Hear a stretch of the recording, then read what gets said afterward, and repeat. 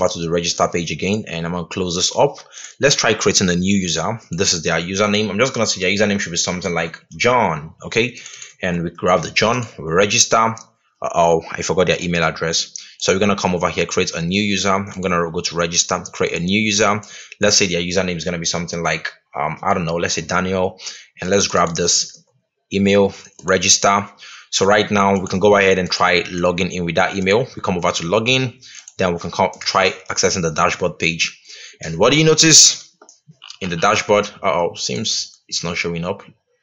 What's going on? Let's log out again.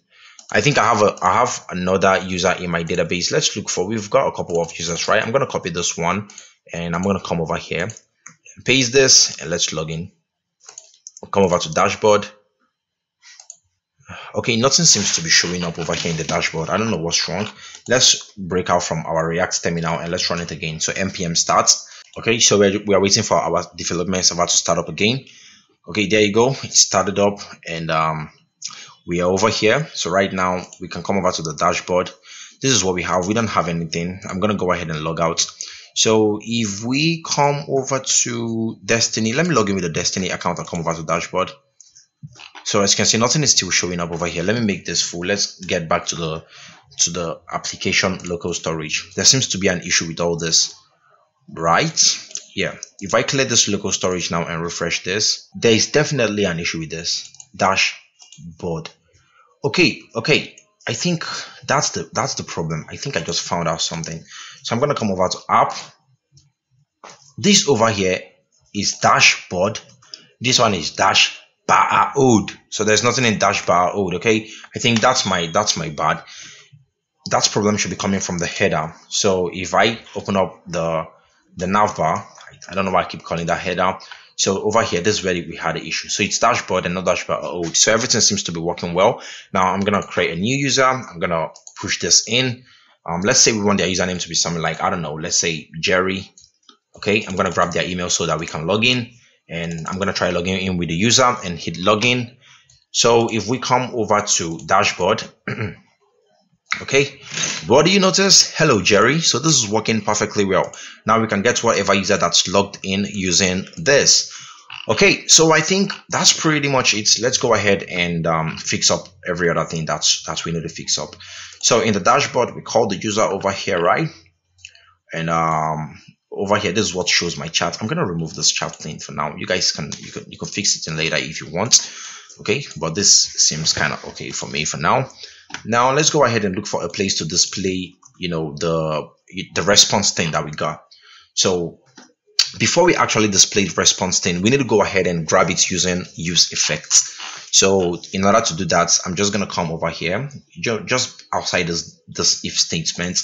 We need to go ahead and create a new use effect, instantiate this, and what we just want to do is go ahead and create a const, and let's just call this fetch data. You can call that whatever you want. This should go to async, and over here, this is a function, hopefully you know. So what we're trying to do now is make a simple API request to this endpoint over here. Let's put this side by side. So I'm trying to make a simple API request. So I'm going to come over to /API, and let's run this. So I want to make a simple API request, since it's not showing over here, to the protected route, this one over here, tests. So now, as you can see, if we come over to /test, as you can see, it says authentication credentials were not provided, and we can only get this error if only a user is logged in, or if only this route is authenticated or logged in required, or there's a login required mixing in it. That's only when we should access this page. Right now, a user is not logged in, so we are not able to access the test endpoint. Okay, so how do we go ahead and access the test endpoint and actually call this congratulations message over here and see if everything actually works? So if that works, that's pretty much it. We are done with the tutorial. So that should be in the navbar, right? I'm going to close this up and close this off again. Close this up. Yeah, that should be in the dashboard. So over here, we need to try. And I'd highly recommend you guys use a try catch for all this, because if you don't sometimes you're going to be getting errors and you're going to be like, come on, what's going on? You don't, you can't even fix the error. You can't even see what's going on. So I'd highly recommend using a catch. So I'm going to put in an error over there, and we simply want to log the error that we get. So whatever error we get, we log it over there. And you can even go ahead and set res. So I'm going to say set res, and we're going to say something like wrong. Okay, something went wrong. Don't worry, in the future video we're going to go ahead and start getting the exact error that we are supposed to show up. Okay, so let's close this off. That's the wrong endpoint. So for the try, this is where we need to go ahead and do it. What do we want to do? I'm just going to say const response like this. This should be equal to await, then we're going to call api.get. So api.get, then what do we want to get? Actually, we can go ahead and do /tests. Don't worry, I'm going to explain what's going on here now. I'm going to do /test/ just like this. Seems to be working well. So if you don't want to, okay, don't worry, I'm going to explain what's going on. So after we've done this, let's go ahead and call the set res thing, and we need to call response.data.response. So why am I calling response.data.response? If I come over to my views py, as you can see, this over here is data, and I returned it as response. There you go. So whenever I call this response over here, whatever I call this, let's say I call this banana, then in my React, I need to call that banana. But since I call this response, I need to say over here, response.data. This is React's way of grabbing. Now, whatever would be in here is what we called ours. Okay, so there you go. We've done that one. And I think that's it for the gets. We need to also go ahead and do something. The fetch data, this one over here, we just need to go ahead and instantiate it just down here, or else it's not going to work. So I'm just going to run our API again one more time, and hopefully this is going to run well. Okay, this still keeps running. Okay, yeah, it's running perfectly well now. It's not running multiple times again. There you go. So what we can do is just go ahead and console log this res, or we can just append it to somewhere. So just before the section title, I'm gonna look for the section title. Let's just search for section title. There you go. That's the section title. Just down here, let's just create a simple div like this, and I'm gonna add this a class name. I'm gonna say alert, then alert-success, just like this. And let's see if this is working. There you go, it's working. So let's just go ahead and pass in the res in there. Okay, there you go. We get something went wrong, so something obviously is going wrong. So we need to go ahead and see what's happening. So I want to put this in a strong tag so it actually looks more like, something went wrong. Now let's see what's going on. How about we say something like res.status. Okay, that's an issue. So let's hop over to the top. Over here we set response else that. So what could be the issue? Let's go ahead and check out what's the problem is. Okay, so we're getting all this something went wrong error. What I'm going to do is I'm just going to go ahead and log out, and let's try logging in again. I'm going to come over to login, and right now we hit the login button, and let's come over to the dashboard. Okay, there you go. It's working perfectly well now. So the issue was that we just need to go ahead and log out, then log in again, so it can actually get the the test over here, or the response, because it was gonna say something like invalid refresh token, because whenever we want to access something like this, actually React needs to get an access token for it, and then we have actually called this before logging in, so it doesn't have any access token. Right now, if we come over here and check out our application, let's see if that actually shows up over there. What do you notice? Now we have access. So if this access isn't here, I'm just going to go ahead and delete this access. If it's not here, then definitely there's going to be an issue. Let's refresh this and see what's going to happen.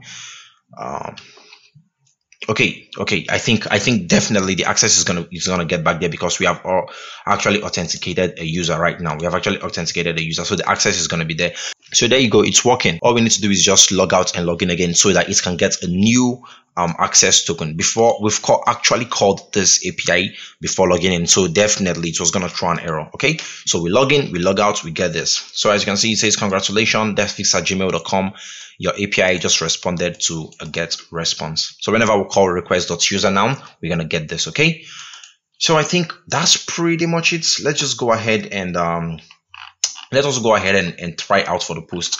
So you can be like, you might be like, okay, in the dashboard, okay, it seems we've got a lot of tabs over here. I'm going to go ahead and open up the dashboard. You might be like, why did I just pass in test over here?